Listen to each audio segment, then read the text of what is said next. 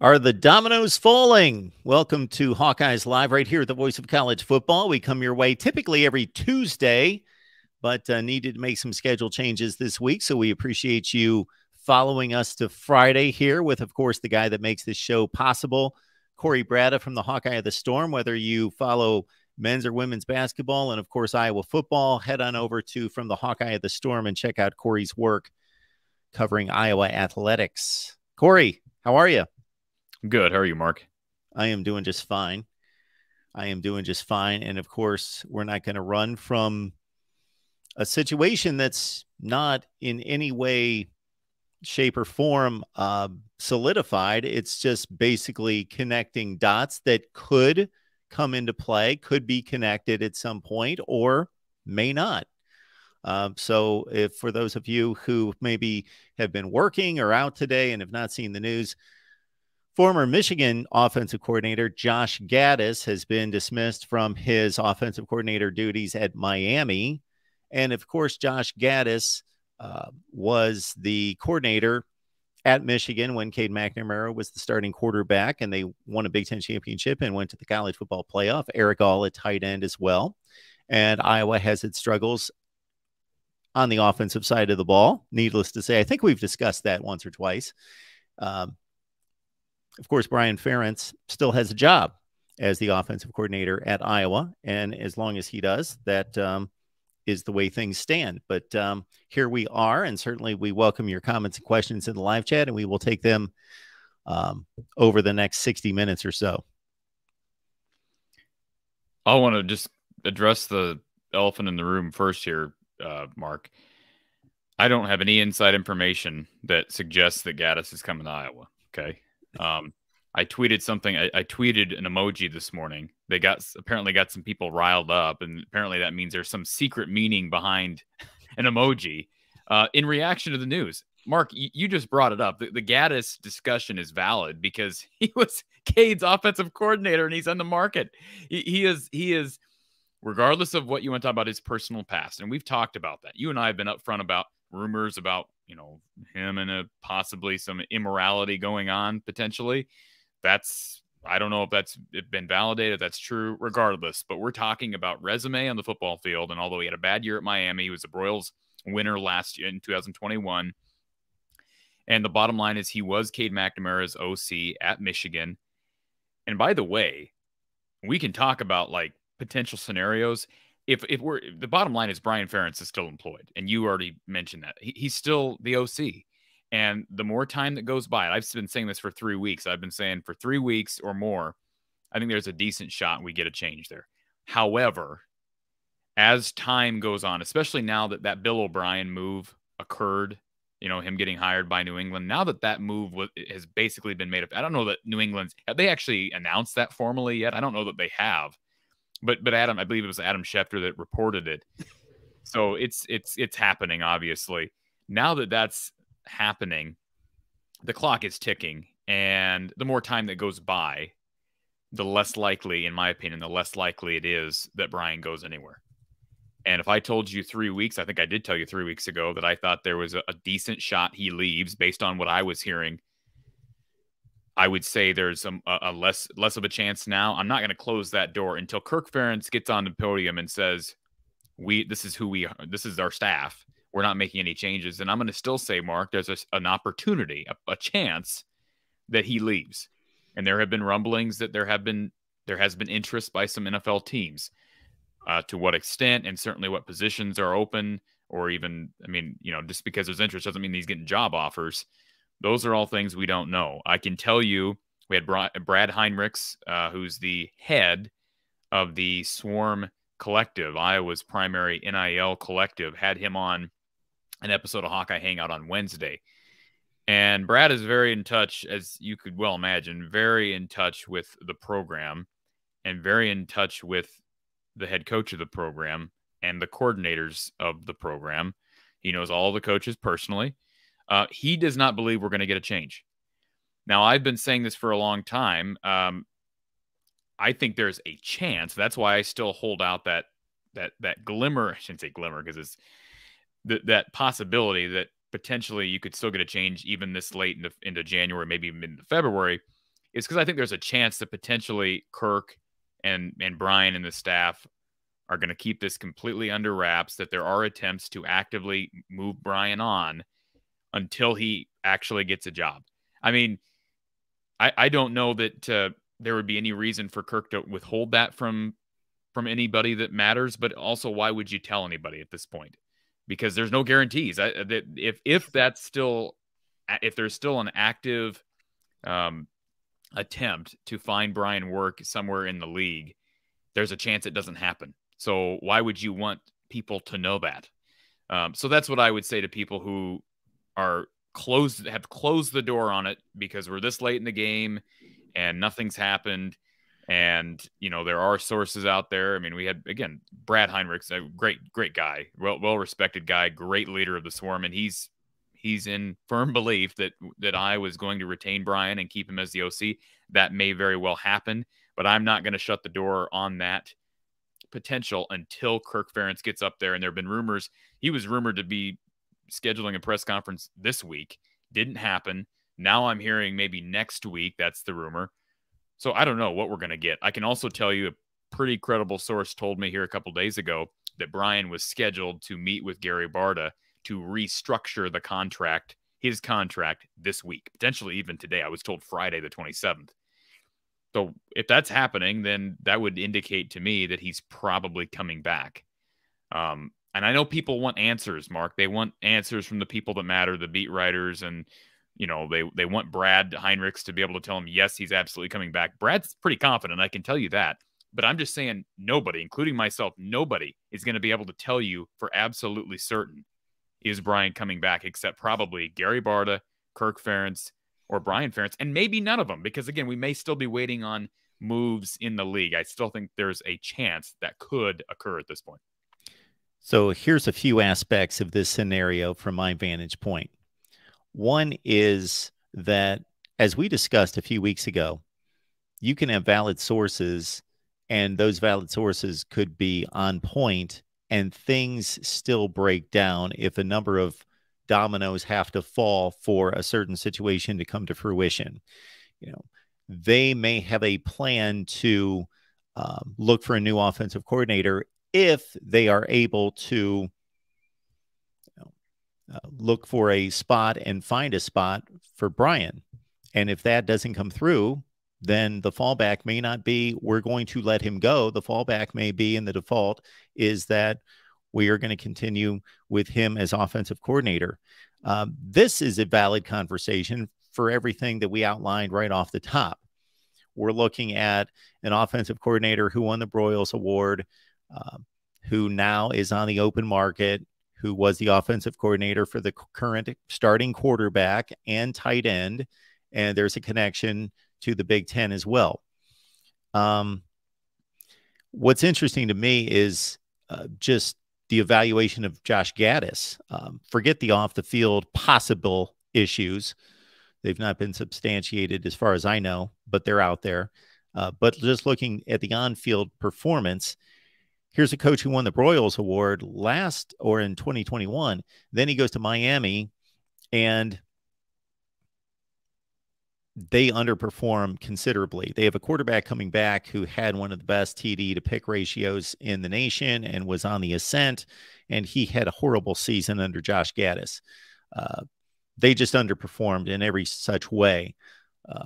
And it also looked to be a fit from a stylistic standpoint, moving from Michigan, Jim Harbaugh, run first, power running attack, hard play action, to Mario Cristobal, who is very much in that same mindset as the former offensive lineman of the style of offense that he runs.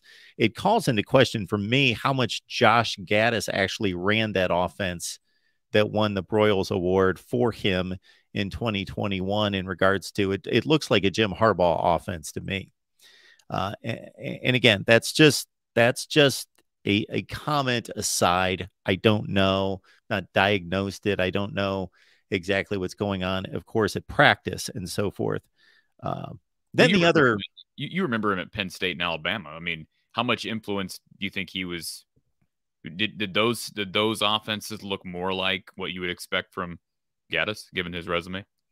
Well, when he was at Alabama, that's when, after they had made a big transformation from what you would consider a pro style offense to a, high octane, spread the field, throw it 40 or 45 times a game look.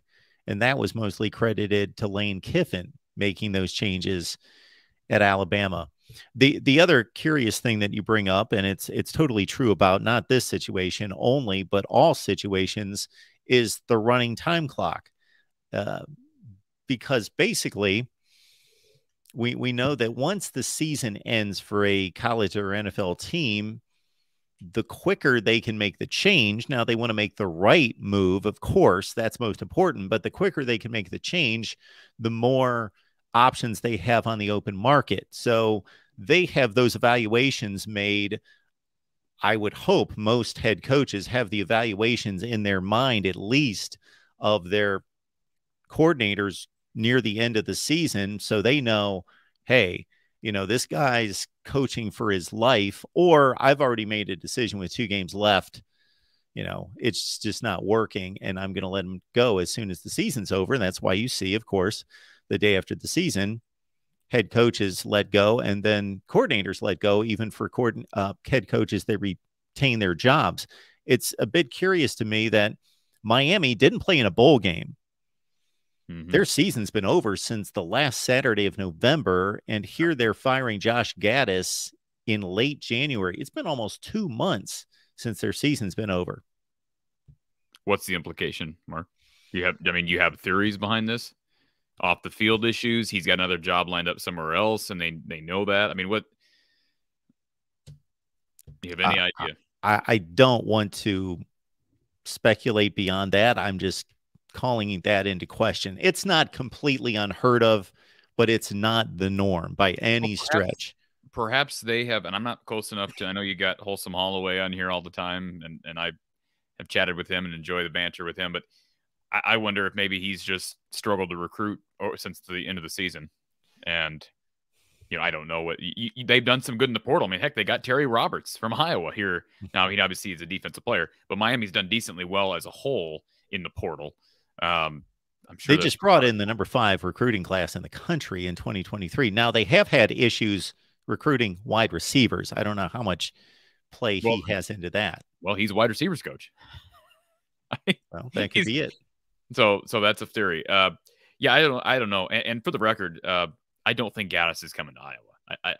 I don't. Do I find it intriguing? Yes, that's why I tweeted this morning. Sorry, people control my Twitter, but I found it intriguing because of the storyline with Cade. Because here's the other reason it's intriguing, Mark.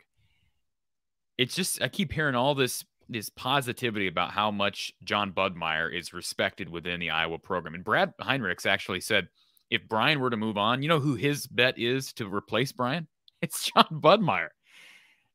And I have nothing against John Budmeyer, but I'm thinking to myself, we can do better. I mean, that's resume-wise, he doesn't have it. He was a QB's coach at Wisconsin. He was the OC 1 year at Colorado State, and they weren't very good.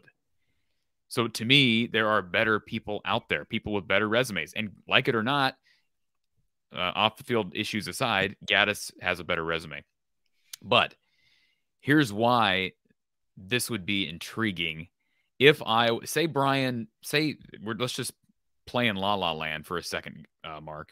Say we get an announcement tomorrow, but they won't do that on a Saturday, but say we got an announcement tomorrow that Brian has been hired by the Patriots and the OC job is completely open. And then someone comes forward and confesses that, hey, I made that whole thing up about Gattis and this recruit's mother. That never happened. He's a great guy. I'd want my daughter to date his son, whatever. If that were to happen, I would say, hey, perhaps you entertain this for a couple of reasons, not only because of the Cade connection, but also because if you bring him in, he's a wide receivers coach, a position that they have struggled mightily at as well. They've struggled to recruit wide receivers. They've struggled to develop wide receivers. And I think Kelton Copeland is a great guy. I've heard nothing but good things about Kelton Copeland. But they have struggled at wide receiver under Kelton Copeland. They have. And they've struggled to retain receivers, Mark. Charlie Jones, Arlen Bruce, Keegan Johnson. Now, a lot of people will blame Brian more than they would blame Copeland, but I'm just giving you the facts. You have an opportunity then to say, okay, we're moving Kelton out of here, we're moving Brian out of here, and we're going to hire Gattis, and we're going to promote Budmeyer. And all of a sudden, Budmeyer's coaching your quarterbacks. You've got Gattis coaching wide receivers. That's a pretty feasible, and believe me, this is what Brad Heinrich said on the show Wednesday as well, that a big part of Cade coming here, he believes a big part of that was Budmeyer. Cade's brother was committed to Colorado State under Budmeyer prior to Budmeyer being relieved of his duties when their head coach got fired. So then his brother, I think, went to UTEP. I think that's the brother at UTEP. But my point is, that would be a pretty intriguing scenario, having Budmeyer and Gattis as, kind of the two most important people in Cade's coaching circle at Iowa. Do I think it's going to happen? No, I don't. But I'm saying that's why it's a feasible idea. Gattis has never coached quarterbacks, so he's not a quarterbacks coach. So remember, his title is quarterbacks coach and OC. So they would need a quarterbacks coach, and they would probably need to move Copeland out. Now, if they lose somebody on defense, there have been rumors that Jay Neiman might be close to retirement. Then you open up numbers, and you can maybe add people without having to fire people, right? So there's different things that could happen. But the bottom line is, until Brian leaves, until he leaves on his own accord, it don't matter. None of it matters. Doesn't matter. Listen, we can talk up and down about Gattis. Doesn't matter. We can talk about Paul Christ being available. Doesn't matter. We can talk about Jim Svoboda or the guy from Clemson or John Budmeyer. None of it matters, because until Buddy Boy leaves, this is what we have. It's what we have, Mark. They're not firing him. We know this. They are not firing him. So I will tell you this, that regardless of what happens, I stand by everything I've said over the last month, that there has been interest from Brian to move on. He has taken phone calls. There has been interest out there, but in no way have I ever said he is gone. I've said there's a chance he leaves. And about a month ago, I said, I think there's a decent chance he leaves. Those are the rumblings that I was hearing. And it's just kind of, every day I hear something different. One person, I still think there's a chance he leaves, and then a credible source says, no, he's not going anywhere. So we'll just wait and see. It's a sad situation, Mark. It is, because you'd like to be able to make a move based on what's best for the program. And instead we're making a move based on what other franchises and organizations feel is best for their franchise or organization. You see how ridiculous that is? Yes. And everything that you said there is completely, either in terms of the scenario, feasible, and all the other logic reasonable, except that Josh Gattis has no experience as a quarterback coach, so he certainly couldn't be the quarterback's coach. Well, that's already been proven not necessarily to be. Gattis' last name is not. Yeah, Gattis' last name is not Brian. Or excuse me, it's not Ferentz. Sure. So. Erica, thank you so much for being here. We appreciate your contribution. Corey, how dare you put emojis on your Twitter? Thanks for hopping on tonight, guys. Thank you for being here. Erica and everyone else, we appreciate your contributions. Erica coming back with how Brian Ferentz was acting at the Bull presser. Do you think Brian really wants to stay? He seems tired of dealing with the criticism. And this really falls into the next point I was going to bring up. And maybe this is a bit off the wall thinking, but we're human beings. Would you want to be in a job where everywhere you go, all the interactions you have with fans, boosters, alumni, fill in the blank, regardless of what they say to your face, what's running through their minds is you're not doing a good job, versus getting a fresh start, going into a lesser pressure, lower pressure situation, maybe as a tight ends coach at an NFL. Not that there's not pressure there, of course, once you go to the highest level, but versus being in what could be considered a comfortable situation because of your name close to and $1 your million. situation. he's not going to be making close to $1 million a year as a tight ends coach in the NFL. So, what does a tight ends coach in the league even make? It's a great question. You're right. I get what you're saying, but it's the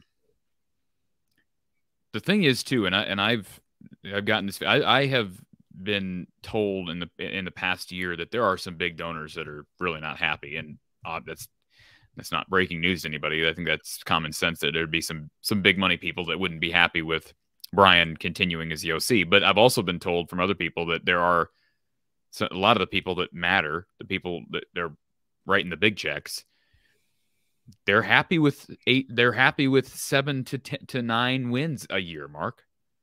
They are. And we talked about it last summer. As long as fans continue to sell out the stadium and the big donors keep giving the money, who cares what social, like from Gary Barta's perspective and from the Iowa perspective, from Kirk's perspective, who cares if people on social media and on the message boards are upset? Why does it matter? What impact does it have on him? Kirk gets last I knew, Kirk gets a bonus for winning 7 games. When Brian has been criticized in the past, he's pointed back to, well, we won 10 games last year, and I'm sure he'll say the same thing next year. We won 8 games last year. We won our bowl game last year, and that's just going to be that is the standard here. And until there's a change from the top down, that standard is not going to be adjusted, or at least I should say until there's pushback from the season ticket holders and from the big donors, that standard will not change. So as much as fans say it's ridiculous, Brian's offense is terrible, you may be right, and I agree with you. I think you are right. But as long as Iowa keeps winning 7 to 9 games, there's a chance none of that matters. And that's a sad reality for the people who, think that this program can do better. And I do think, I've said this for a long time, Mark, I don't agree with the people that say, you need to appreciate what you have. You could always be worse. You could turn into Nebraska. The grass isn't always greener. What's wrong with wanting to be great? What's wrong with that, Mark? What is wrong with wanting to be great and refusing to settle for average to good? I just don't agree with that. And we have seen programs fall into the cellar because they were not happy with average to good. Bo Pelini. Now, I know Bo Pelini had some serious personality issues, but the dude was winning 9 games every year. Wasn't good enough. They got rid of him, and they went to the cellar. Now, maybe Matt Rule gets him out of the cellar, but that is a risk you take. And I think everybody who pays money, whether that be as a big money donor, as maybe a lower tier donor, a season ticket holder, or even the single game ticket buyers, everybody who's a part of this fan base that matters, and they all matter, right? In the end, they all matter, has a right to determine, what do I want? That doesn't mean you get to make decisions for the university, but you have a right to your opinion that, hey, I think we can do better, and I think we need to make a change. So I don't appreciate those who shame others into saying, you shouldn't be wishing for anything. It could always be worse, and be happy with 8 wins, 9 wins. That's your opinion. But let others have this, a contrary opinion, because there's different perspectives on all of this. Yeah, there's an extreme to that. The extreme is, and I'm close to the situation because of who I root for and because of the amount of content I produce, where people are calling for Ryan Day's head for going 11-2 and going to the playoff and losing to the eventual national champion by 1 point. So there are extremes to that. However, I'll bring up a program in South Carolina, Clemson, South Carolina. Think of this. At the time that Dabo Swinney was hired as the Clemson head coach, who had a better football program, Clemson or Iowa? Iowa did. They were on the brink of winning Big Ten championships 08, 09, in that range, 10, when Dabo Swinney was hired at Clemson. Clemson lost 7 games his first year. But they made a commitment that we want to be excellent. We want to compete for national championships, and that has to start from the top and go down, and that has to be a complete mindset that we are going for it. And by the way, Gregory in the chat, this is what I'm talking about.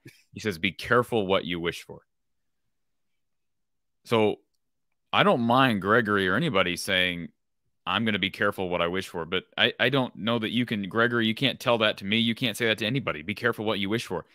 I'm going to wish for whatever I want to wish for, Mark.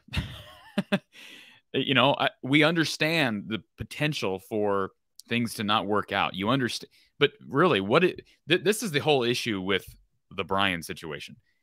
Like, I understand a person saying, "Be careful what you wish for." You know, people who say, "Well, Kirk Ferentz needs to be fired." I think that's ridiculous. I don't agree with that, and I understand why people say, "Be careful what you wish for." I still think people have the right to their opinions, but I understand that. We're not talking about making a head coaching change. We're talking about making an offensive coordinator change. We're talking about an offense that's one of the worst in the country, maybe the worst, one of the worst. There's no question about it. I know people. It's funny, the people lately who have been coming to Brian's defense about, oh, it's, you know, total offense is not the best metric. It's actually not as bad as we think. It's been bad these last 2 years. It's been awful. Has that been stated? Yes. It's not as bad. It's been, yes, 100%. And Gregory Richrod is a good example. Sure. That's another good example, right, Mark? I mean, I'm not saying that things can't go awry by making changes, but where else can you go but up?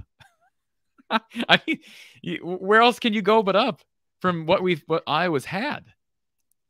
Corey, you made an interesting comment a few minutes back about people, high leverage people, being satisfied with 8-4. I would love to get the feedback from the chat on this, but I believe that most college football fans, i.e., Iowa football fans, are more pleased with an 8-4 season versus an 4-8 season. Less of that is about actually watching 8 winning football Saturdays versus 4. And it's more about being optimistic and hopeful about the program that's producing 8 wins, because if you're an 8-4 team in what's the second best conference in college football, then you're more than likely, when you're producing those kind of seasons, you're much closer to being a championship team. So it's less about, well, we just had 8 enjoyable Saturdays this fall versus 4. And it's more about, no, we're closer to being a championship caliber team. We have less to fix, and there's more hope and optimism that we're close to being a championship caliber team. And that's the joy of going 8-4, is because it provides more hope than being 4-8. Well, I understand what you're saying, but at the same time, Mark, sometimes, like you just brought up with Clemson, sometimes the 4-8, 5-7 seasons, if we're talking about a change from the top down, sometimes those are necessary to bust through the ceiling and get past the 8-4, 9-3 ceiling that a program like, and I know Iowa's had 10 win seasons. I get that. Are we on the same page on that? I mean, sometimes. No, I think I think maybe I miscommunicated what I meant there. That for a lot of people, and we've had this conversation both on the air and off enough that I think I can represent you here, that the 8-4 is not satisfactory, but it's obviously, if you're going 8-4, 9-3 every year, then you're a good football team. Overall, you're a really good football team that has less to fix, therefore more hope and optimism to be a championship team than Rutgers, Northwestern, etc., that's winning 1, 2, 3, 4 football games. Right. Not just the enjoyment of that particular season going 8-4 versus going 4-8. It's more about, well, we have a better program, therefore there's more hope and optimism to win championships. I agree. And I did misunderstand you, so thank you for clarifying. Part of the issue here at Iowa is there is not I don't think there's a priority. We've talked about this. Is there really a priority to go to the college football playoff on a year in, year out basis? Is there a priority to win national championships? Like, do you see that reflected? Like, I don't know that I've ever heard Kirk Ferentz say anything about our goal. We want to win a national championship. Like, I've never heard that out of his mouth. And that's his prerogative. I mean, that's fine. They haven't won a Big Ten championship since 2004. They've been close several times. They've been very close. Close last year, close in 2009, close in 2015. But the bottom line is they haven't. And so maybe that's why he doesn't bring it up, because he knows the first hurdle is getting to the Big Ten championship game. But I just, going back to complacency and being satisfied with where you're at, you have every right to feel that way. And I think some people would reason, they'd say, or they defend it by saying, well, I have perspective. I think a lot of those people who are saying that are older, maybe in their 50s, 60s, even 70s. And I respect their perspective because they do have perspective, right? They have more perspective than someone in their 20s or 30s. I would say also, though, sometimes that perspective can hold you back. And I think some of those fans maybe endured the Frank Lauterbur years back in the 70s when the team was awful. And so, because I've heard that. I've heard people, well, you should have lived back in my day during the Frank Lauterbur years. Well, it was 50, 50 years ago, Mark. At some point, you have to say, okay, we're moving on. And yes, there's risk with everything. There is risk with everything. And so I don't agree with that. I've made my stance abundantly clear, my opinion of what I want. I think we're long overdue for a change. And by the way, I think I was more than patient with the Brian Ferentz era. I really didn't start making it clear my stance on this until last season. I said a year ago, I said, let's hit the portal hard at quarterback. Let's get in somebody who can help Brian. I'm talking about a passing game coordinator. Let's get in someone who can help him with the passing game. Let's go to the portal. Let's attack hard at quarterback. What did they do, Mark? They didn't attack the portal hard at quarterback. They didn't hire somebody to help Brian with the passing game. They hired an analyst in John Budmeyer, but they promoted Brian to QB's coach. And so I don't feel sorry for the issues that have occurred here this year. And I've lost patience with it. With that being said, I saw a comment earlier from who is it that made the comment? I won't pop it up here because I know we got to get to our super chat here. But okay, now I can't find it. But anyways, I'll find it here, Mark, if you want to get to the super chat first. Well, to answer your speculation about how much national championships and playoff appearances and all of that are talked about at other venues, take somebody like Penn State. I don't think that's brought up at every news conference, but it's talked about throughout the off season. This is where we are, which is a very good football program. This is what needs to be accomplished. And I know James Franklin is fielding questions all the time about how do we get from here to here? He's got to put up with that all the time. And he meets it head on, and he states that as a goal. He puts a target on what was Ohio State. Now it's got to be Michigan, as we got to take this team down. They're in our way, and we got to win Big Ten championships. Once you do that, you're gunning for national championships. Ryan Day has to talk about winning every game almost every time he takes the podium. Yeah. And Nebraska's talking about it. Nebraska's talking about national championships. And I'm not implying that I envy 3-9 Nebraska. That's not where 4-8, whatever. What were they this year? They 4-8, 3-9. 4-8. Yeah. After the final victory. But I'm just saying there's nothing wrong with shooting for the stars. But I think some people have this mindset that be happy with what you have. Don't shake things up and try to get better because things could always get worse. I think that's a defeatist attitude. That's my opinion. By the way, the comment here from T. Hink, Brian Ferentz didn't have the talent this year, so Kirk Ferentz going to give it 1 year with the guys coming in, and when next year comes around, if not changed, then I think we move on with Brian. That's likely what's going to happen, Mark. If Brian doesn't leave now, and I'm not closing the door on that, I've been saying for weeks, I think it's still a possibility, and I stand by that. But if that indeed occurs, if they double down on Brian, that will be the narrative. And I think that might even be the belief. Like, I think Kirk there's a potential that he actually believes that we've just really stunk with offensive talent over the past 2 years. Now, I would respond to that claim by saying, well, Kirk, who is recruiting? Who is responsible for recruiting and development? I mean, it starts with your OC, right? That's big part of why he's there, and he's not been getting it done. So don't just blame the players. And that's kind of what we're doing. If that's the narrative, we're blaming the players. Guys like Charlie Jones, who went on to be maybe the best player in the Big Ten this year, or one of the best receivers in the Big Ten. Arlen Bruce, who's now with Oklahoma State. Keegan Johnson, who's now at Kansas State. They've had good players, Mark. I don't buy that completely. I do think their talent level has been subpar over the past 2 years on the offensive side of the ball, especially along your offensive line. But there are reasons for that. And some of that, I think a lot of that falls on coaching, recruiting, development, all of that. So, the reason I bring that up, I think it's a good comment from Mr. Hink here. I wouldn't be surprised if they're thinking, hey, we're bringing in Cade McNamara, which they should have done last year, should have brought a quarterback in last year.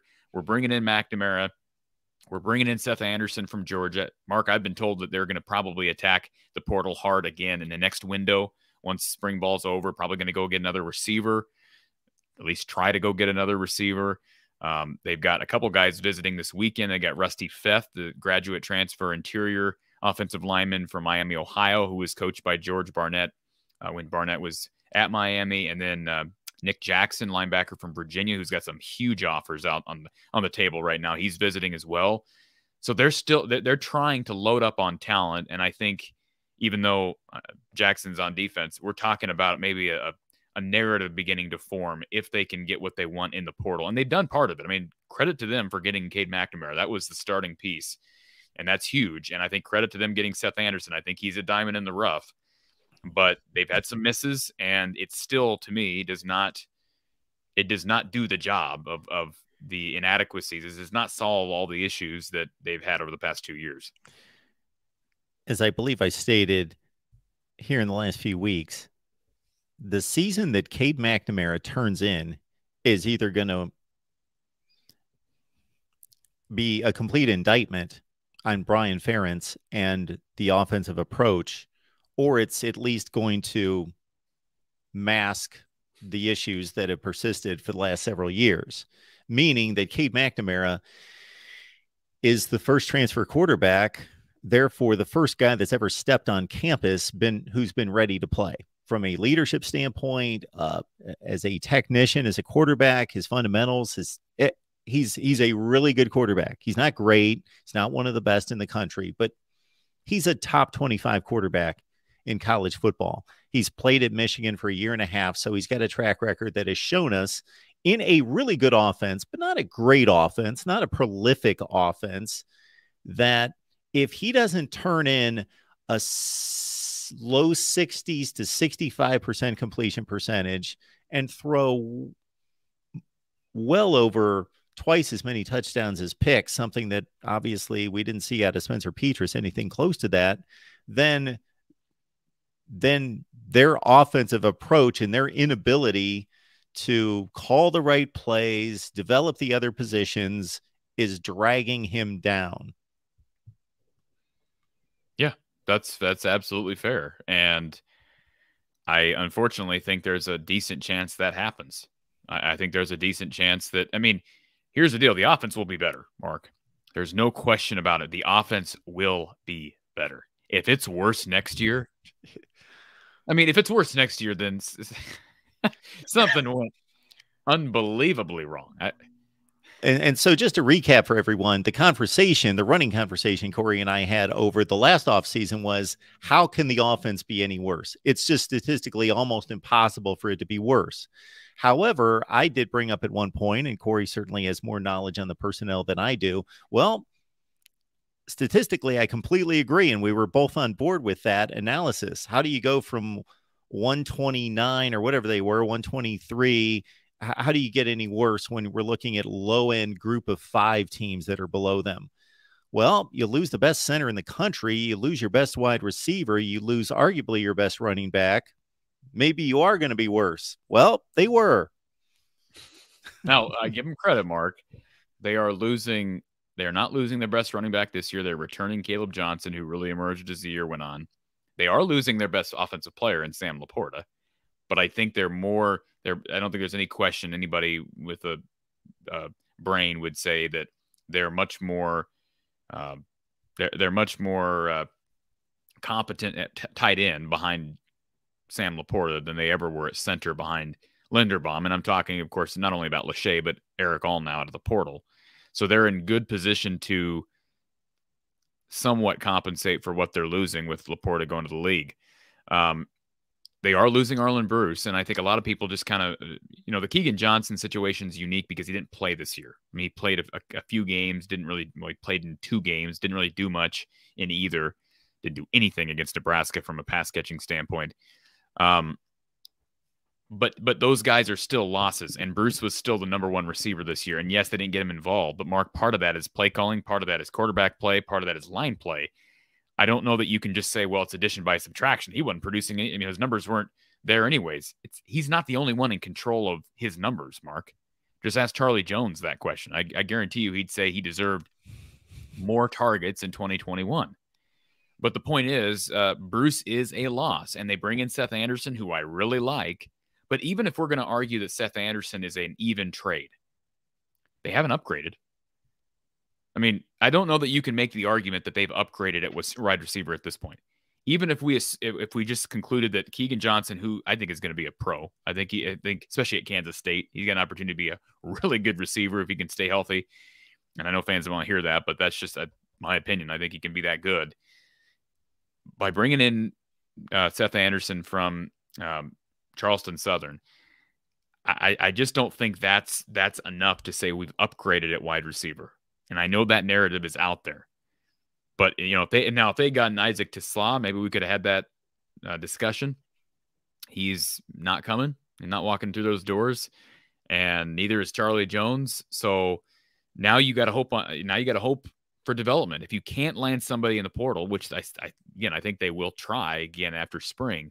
But if you can't land a big fish at receiver in the portal, you've got to hope that Vines is developed or Bostic is developed, or Brecht is developed, or one of the freshmen comes in and is electric, because I'm not confident at all at receiver right now. If they can bring in Rusty Feth, then I'll say, okay, I'm in a much better place comfortability wise with the offensive line than I was back in November, because Feth is a seasoned guy. Now he is coming from the MAC. If they can land him, he's got offers from Purdue and West Virginia and some different schools. If they can land him, he's a seasoned guy, but he is coming from the MAC. Dejon Parker is coming from Saginaw State, which is Division II. So I think he's got great potential. He dominated at his level, but there are still question marks there. But I feel better about the line if they can land both of those guys. And yeah, the offense will be better. I mean, it will be better with Cade McNamara, but how good does it need to be? Like, total offense isn't the perfect representation of what Iowa's offense is because of how they play.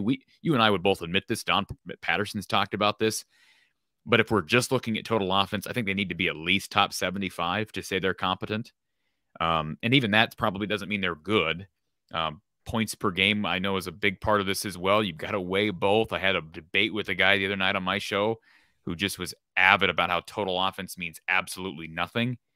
And I just couldn't disagree more. It does mean a lot. And you can look at red zone offense. You can look at third down conversion rate. You can look at, all these different things. It's clear. Just the eye test would tell you that Iowa's offense was pitifully bad these past 2 years. But it will be better next year just because of Cade McNamara. Regardless of what happens anywhere else, he makes the offense better. But the question is, how much is the offense held down by not making staff changes that could potentially make things a lot better? Because I don't think they're far off from that, Mark. I think you can, with the quarterback overhaul, and it's an overhaul. You're losing 2 guys and bringing 2 guys in. That's an overhaul in my book. Losing 3 guys and bringing 2 guys in. I think that's an overhaul. With that in place, and then with some movement at wide receiver and up front, they've got a potential to make a big jump next year. But I do worry that jump will be hampered by doubling down on the staff. Do you anticipate Spencer Petras transferring? No, doesn't sound like it. Okay. Sounds like he's rehabbing. He's going to be there this spring, helping. That was the word that was used, helping Cade McNamara. So I don't know what he's going to do in the fall. Maybe he does. I guess he could leave, right? He could leave in that next portal window. He's a graduate anyways. He can leave anytime he wants. But that's a great question. I think he's probably going to be here in the fall, maybe as a GA. I don't know. But he's here in the spring. And I don't know of the scholarship situation. I'm assuming he's going to be occupying a scholarship.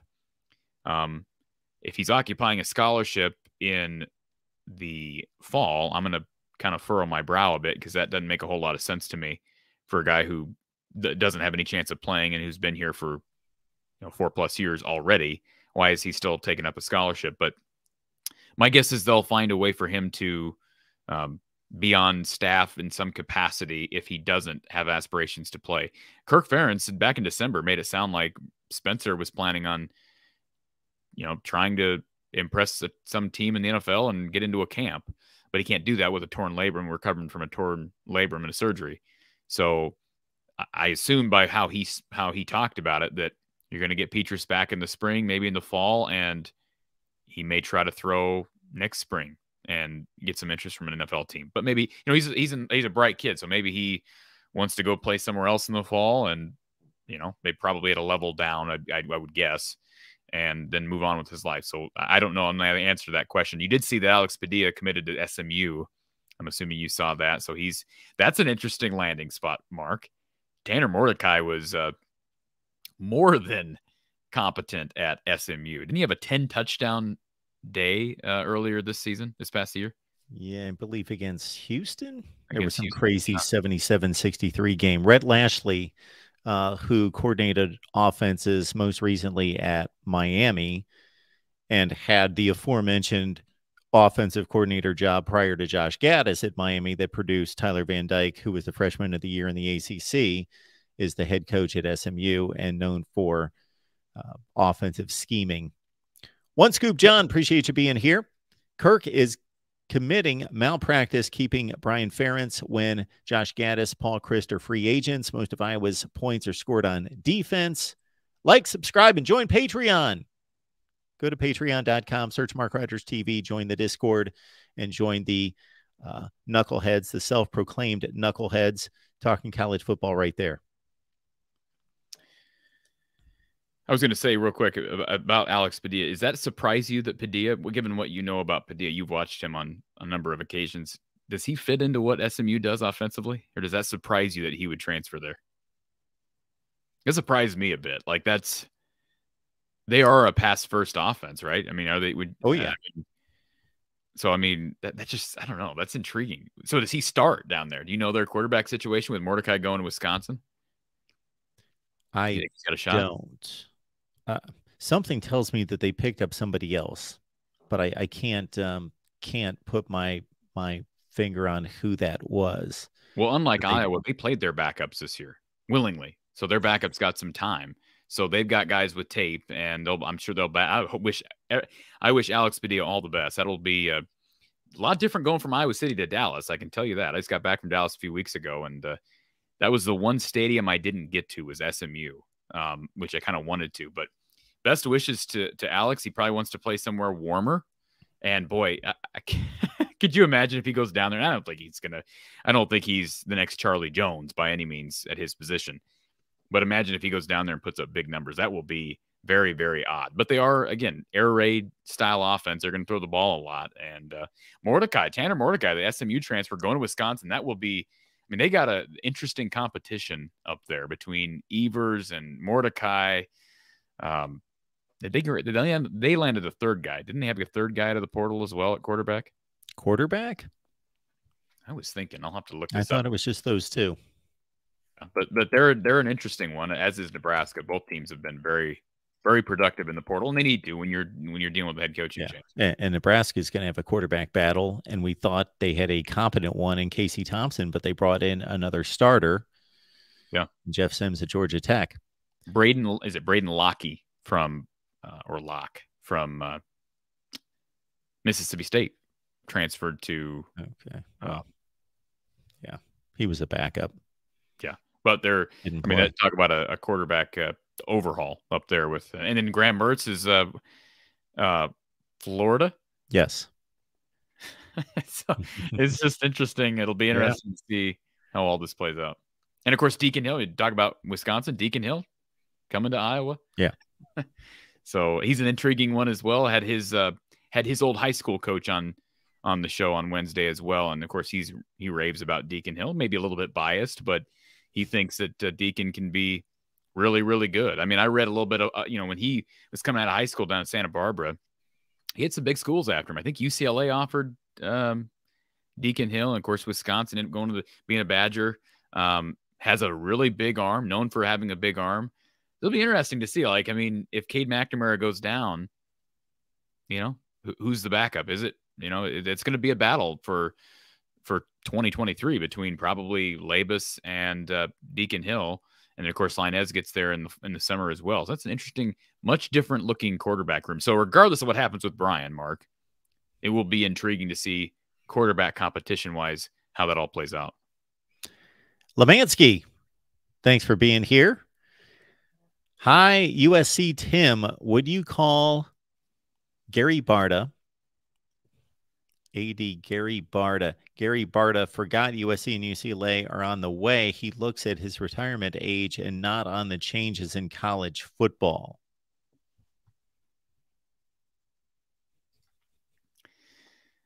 Well, I've said my thoughts on the conference expansion and whatnot is that's a further reason to make a big change now, not then, right? Not after Wisconsin and Nebraska have gotten a chance a year into being established, reestablished, USC and UCLA, because they're joining next year, right, Gary? Or right, Yeah. Mark? I'm not. Yeah. I'm not imagining that they're joining after this next season, so it's going to be here before you know it, and it's just going to be a weird couple of years in Iowa football. I mean, Big Ten history books is just going to be a weird couple of years. Yeah, when you look at whatever you would consider to be the pecking order of programs in the Big Ten, it just got much deeper with those two on board. So if you're in the Iowa-Minnesota category, wow, you need to step up your game if you want to stay in that upper echelon of the conference. So Ferris says that Petrus transferred. No, he didn't transfer. He's still on the roster. Yes, he is still on the roster, Cole. And again, as I said earlier, he's sounds like he's going to be helping Cade McNamara as he rehabs from shoulder surgery that he had just recently. One Scoop John here, Mark. Can I throw up a comment here? Sure. Thank you for the super chat, Cole. But your thoughts on this, based on what you know about the rest of the conference? He says, and this is a Michigan fan. He says Iowa's positioned to win the Big Ten with coaching changes. I can already tell you don't agree with that statement, but I'm just curious how good could Iowa be if you make them, say you hired, even go Gattis, because I know Gattis, there's different opinions on Josh Gattis. Say you hired the guy who's the guy that just got fired from Clemson here a couple of weeks ago? Brandon Streeter. Say you hired Streeter. Say you got Streeter and what makes us believe that Brandon Streeter is a good offensive coordinator? Because he was at Clemson, but he was there for a year. He was there with a lesser position. I think he was quarterbacks coach before that.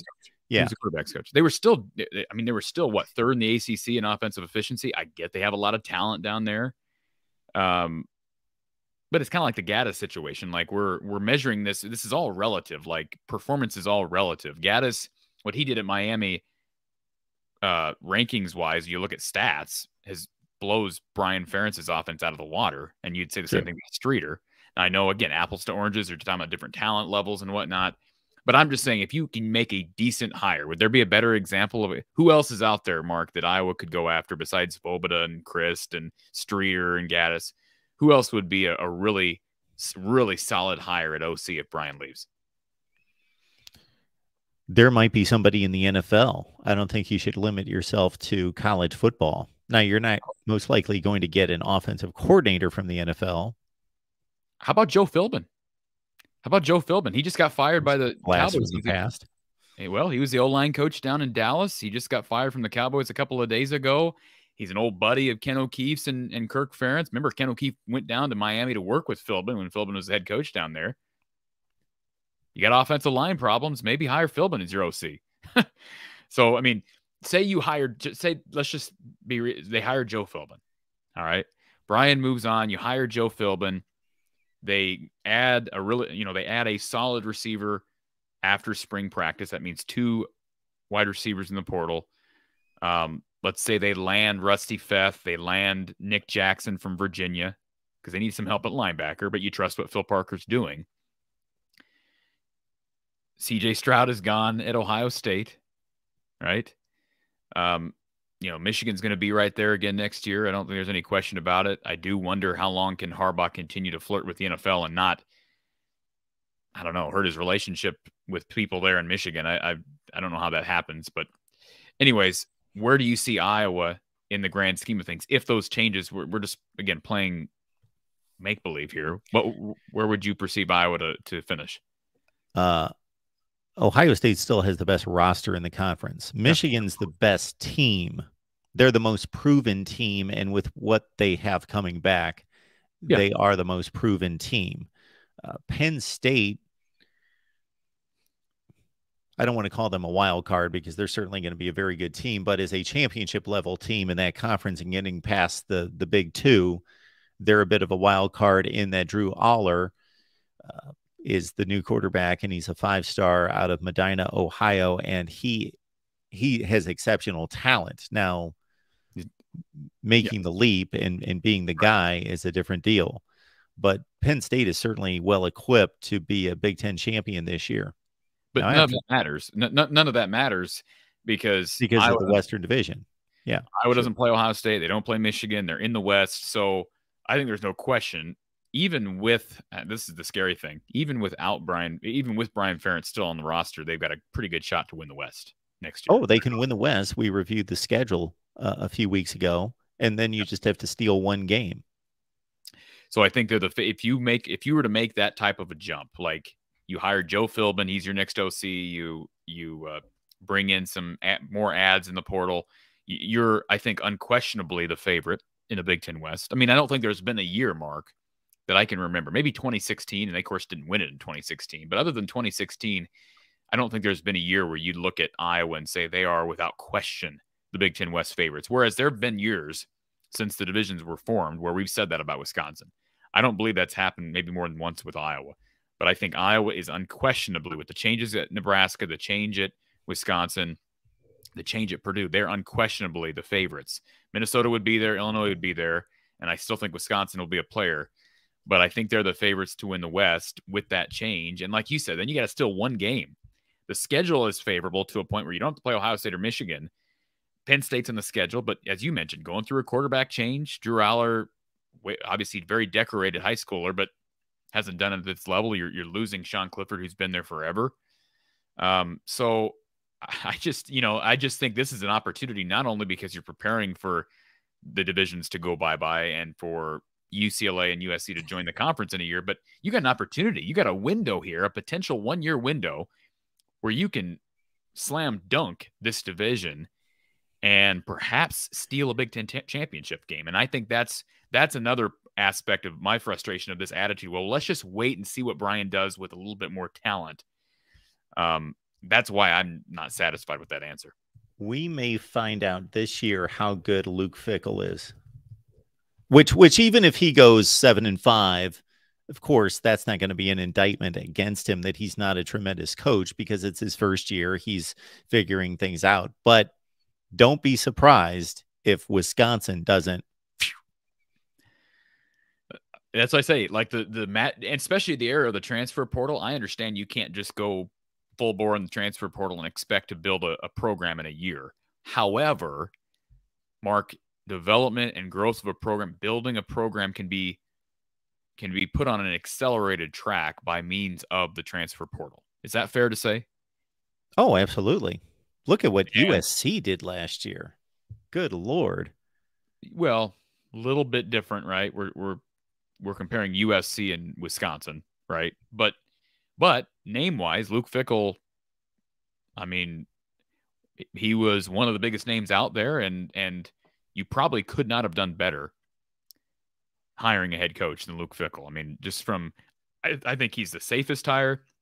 I think he gives you probably more potential for a higher ceiling than just about anybody else that would have been on the market. So I'm just saying, within a year, with the portal and with everything in place now, and with his track record, is there any reason to think that they can't have things mostly built by 2024? And here's another thing. I mean, Scott Frost was a joke at Nebraska. We get that. But we all wondered when Paul Chryst was fired during this past season, we all wondered, how can you do that? He's been winning 9 games a year at Wisconsin, 8, 9 games a year at Wisconsin. How do you do that to a guy like that? Could that have potentially been part of the discussion? Hey, we got to make a move now so we give our next coach time to prep for the new era of the Big Ten, which is coming. That is we had that conversation. Absolutely. Yeah, I don't think there's any reason to think that wasn't part of the mindset from absolutely Chris McIntosh and that administration. Yes. We need to give our next guy, whoever it is, whether it's Jim Leonard. I honestly believe they didn't know who it was going to be. Yes. I think they gave Jim Leonard an audition. Absolutely. It didn't work out to what they thought, and you go with Luke Fickell. But they wanted to give their next guy adequate time to build and prepare for the new era of college football.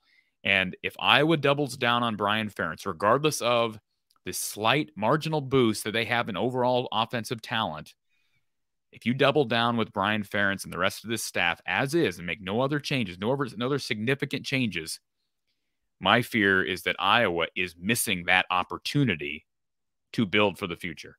And you could argue in a year it might be too late to do that, and you're trying to tread upstream, if you will.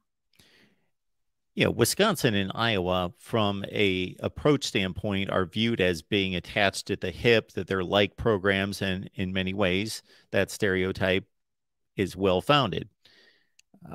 And Wisconsin has always hired head coaches since Barry Alvarez who have fallen in line with being Wisconsin guys to a certain extent. Of course, Brett Bielema went to Iowa, but they had time in the program at Wisconsin or were Wisconsin products as players, and that's how they've fallen in line.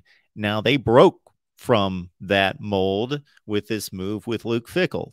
Exactly. That was my take on the situation from the time Paul Chryst was fired, even before Fickell, when Leonard was hired and moved into that position with all that season left. I thought, and stated it many times, this is his audition, and they're going to make a determination whether Jim Leonard is ready for this, and he's going to take us into the new era of the Big Ten, or we now have the ability to go out there and get the best coach on the market. And they did. They did. Yeah. I mean, if I'm a Wisconsin fan, I'm feeling pretty darn good with where my program is. And I think there were some initial shockwaves that went through some people of not really understanding what's going on. But I don't think I didn't expect them to be able to land Luke Fickell. I just didn't expect that to happen. But again, I don't think Wisconsin rolled the dice necessarily. I think they just said, hey, we got a guy who's older and Paul Chryst. We think there's a ceiling under what we got here. We love Paul Chryst, great guy, but there's a ceiling here. We need to get a young guy in here who, Jim Leonard was not proven as a head coach, but certainly had a resume, and build for the future. And so given what Fickell has done here early via the transfer portal, I'm feeling pretty good about his ability to recruit and get talent to Madison. Tanner Mordecai, 65% completion percentage last year, 3,500 yards, 33 touchdowns, 10 picks, 39 touchdowns the season prior. Yeah, I'm not implying that Alex Padilla is going to go down there and start and do that. I'm not saying that, but it's an interesting change. Think about the offensive change from Iowa to SMU, and I know it's a different level, but the American is the American is the 6th best conference in the country. So it's not like going to, it's not even like going to the MAC. This is a good level of football. Now they're losing some teams, right? They're losing Cincinnati, but Cincinnati, they'll be there. They're there until the following year, correct? Are they there? No, they're coming in this year. That's why the Big 12 schedule has not been released yet. They have all 4 of those teams coming in this year. Yeah. I always get confused of how that's all happening. So they are losing some teams from that conference, but heck, East Carolina has proven to be a pretty consistent. East Carolina's in the conference. They're losing their 3 best teams. They are. Yeah. But East Carolina is solid. SMU has been solid. Yeah. Navy, Memphis. Yeah. Now, if we're sizing up the schedules between Iowa and Wisconsin, to your point, Iowa avoids the Big 2. However, they've traveled to Penn State, correct? I believe that's correct. and Wisconsin faces Ohio State at home, and their other two Eastern Division games are Rutgers and Indiana. So you could wait traveling to Penn State and taking on Ohio State at home as I am going to roughly the same assume difficulty. that there will still be growing pains under Luke Fickell for the first year. I Yeah, have maybe I'm expecting too much, but I'm just saying, don't be surprised if he just doesn't step in. And what coach has done that? Has there been any example of a coach via the transfer portal at a major program like Wisconsin stepping in and in year one winning their division? Has that happened anywhere in the country? Lincoln Riley. Okay, USC. other than USC, has that happened anywhere? Because USC, I just think is such a anomaly. Well, the transfer portal has only really been humming here for 3 off seasons. True.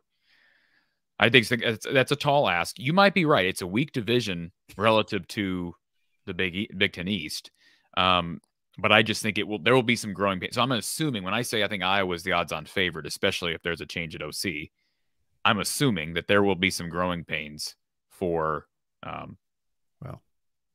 yeah. There's your guy right there, Sonny Dykes, TCU. Yeah, that's true. 5-7 college football playoff. Yeah, you're right. That's a good example. So now I've told you my opinion on Sonny Dykes. I wonder how sustainable that is. Whereas Fickell, like I said, I think he's a safe. Sonny Dykes, when he got hired there, did you view that as a slam dunk for TCU? No, I don't. I mean, I don't remember thinking that was a great hire when he got there. But and if anyone did, they would have to show us how they made that statement at the time of the hire, because his track record showed us that he had one Power 5 job. That was at Cal, and it was largely a failure. He had 2 Group of 5 jobs at Louisiana Tech and SMU that weren't over the top outstanding, but they were, he did a nice job, won 60% of his games. Yeah, that's fair. By the way, I went back and watched your interviews with Sonny Dykes after you told me you had him on the show. Okay. Boy, it's been a while. He was, I didn't know you went to AAC Media Days. Yes, I did a few times. A few times? Yeah. What do you mean a few times? They were close, so I went. Where was it? They were in Newport, Rhode Island. Really? Okay. Yeah. It's that American. So that's a really wide. It's a really big regionality, isn't it? Yeah. I mean, that's just incredible. Well, because of the way the conference formed, their offices were in Connecticut. Okay. So that's why you went. I wondered. I'm like, that in Rhode Island's close. Yeah. And you actually had him on. Did you actually have him on? I had him on from a distance a few times, but I also interviewed him there as well. Yeah. Yeah. You did a good job in that setting, by the way, Mark. You're definitely natural at both lines of the sports media. So I appreciate it. All right. Really good show tonight, as always. We appreciate Corey for making this happen. Get on over to From the Hawkeye of the Storm to check out Corey's work on a daily basis. What do you have going on over there to tell us about? Iowa basketball's on a 2-game losing streak, but obviously 2 very difficult games, going to Columbus to play Ohio State, and then, of course, to Michigan State to play East Lansing. So they'll get Rutgers back at home on Sunday. We'll have post-game coverage for that. We'll continue to talk about the storylines of Iowa football. We've got a guest coming early next week for the podcast, so stay tuned for that. And final thing I'll say, Mark, before we say sayonara, I just want to, for the people who are late coming here, don't close the door yet on Brian Ferentz leaving. Do I think he's leaving? At this point, I'd say probably not. At this point, like I say, 3 weeks ago, I would have said, yeah, probably is. And the more and more time goes by and the more and more I hear rumblings that he's not going anywhere, I lose faith. But I'm just saying, I don't think the people who are saying it's a done deal, he's not going anywhere, I don't think you can say that yet. Let's just wait and see. Let's wait and see what Kirk Ferentz does. Once he schedules a press conference, that would indicate to me that it's a done deal. they have determined that there's either movement or there's no movement, and we'll find out from Kirk himself. But until that press conference comes, I'm leaving the door open even a little bit that there's still a potential, even though we're close to February, that we could potentially see one or more staff changes. But we're dependent. It sounds like we're completely dependent on another organization hiring a coach that has the resume of a guy who probably should be relieved of his duties. That's the reality. Chuck, thank you so much for the super chat contribution. We appreciate that, Chuck. And I will let everyone know that we've got a West Virginia show coming up at 8 o'clock Eastern time over on the main channel or the West Virginia channel. Take your pick. And also, I'm going to be releasing my 1 through 131 rankings for 2022, which typically come out much closer to the end of the season. But we finally got those done. So we are going to run through those with everyone and take your calls at 9 p.m. Eastern time tonight on the main channel. So we would love for you to chime in with your feedback on my 1 through 131 rankings and see where the Hawkeyes landed in the final rankings. All right, Corey, thank you so much for making this happen. We will be back here hopefully next Tuesday night as usual, 4:30 Central, everyone. Sounds good, sir. Thank you, Mark.